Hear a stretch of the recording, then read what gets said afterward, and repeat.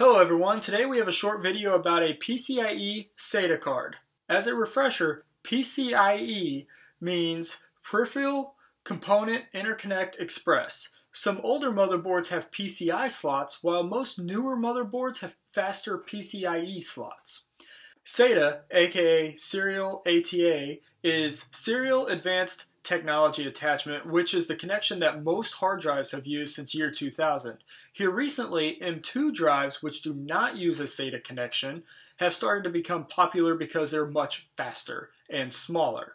You can learn about hard drives in my hard drive video if you check out the link below. Some of you may be familiar with my Linux computer build, which is sitting right here. If you're not, check out the other link below. This here will be added to that computer. This machine has been my sandbox computer where I tinker and learn new things on the Linux operating system. I am preparing to turn this computer into a server-computer combo, if you will, which basically means that I'm going to use this computer to back up all of my other computers, but also I'm still going to use it as a regular computer and learn more about the Linux operating system. The reason why I'm installing a PCIe SATA card in the computer is that my motherboard actually only has 4 SATA ports on it. One is used by an optical disk drive, another is used for the Linux operating system, and then I have 2 more for additional storage.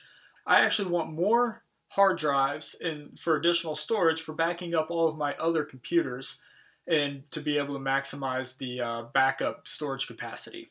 This install is actually really quick and easy, typically less than a minute to install this card. Installing the hard drives is actually the more time-consuming part. In the video seen here, I am installing the PCIe SATA card and 1 hard disk drive. I will continue the rest of my installation outside of the video, meaning that I'll take care of all the other hard drives later on, and I'll start cleaning up some of the wires later as well, because you can see the cables are kind of a mess. All that is left to install is the driver software, which is provided on this CD that came with the PCIe card. Some things to take note of: prior to purchasing one of these PCIe cards, be sure to verify that your power supply unit has enough power to run additional hard drives. Also, ensure that your power supply also has enough power cables to provide additional power to each of the hard drives. Ensure that you also have some air movement in your tower. As seen in my video, I left a little bit of gap between each of my PCIe cards to ensure that none of them overheat. Plus, I have multiple 120mm fans to help keep the computer cool. Lastly, ensure that the card is compatible with your operating system. Mine is compatible with Windows 10, Linux, and Mac operating systems. Be sure to like, subscribe, and check out all of my other videos. And as always, thank you for watching. So for those of you that are sticking around to watch this last little bit here about the install, I'm going to just go over a little bit more in detail of what I did. So these are all where my PCIe and PCI slots are. The top ones here are PCIe, the bottom ones are PCI, so they're a little bit slower than the top ones. I chose to put this in the top because I need the speed for all the drives. Now, as far as speed, the bottleneck is going to be my SATA cables and the spinning drives. Now, when I do solid state drives, the bottleneck is just going to be this SATA cable.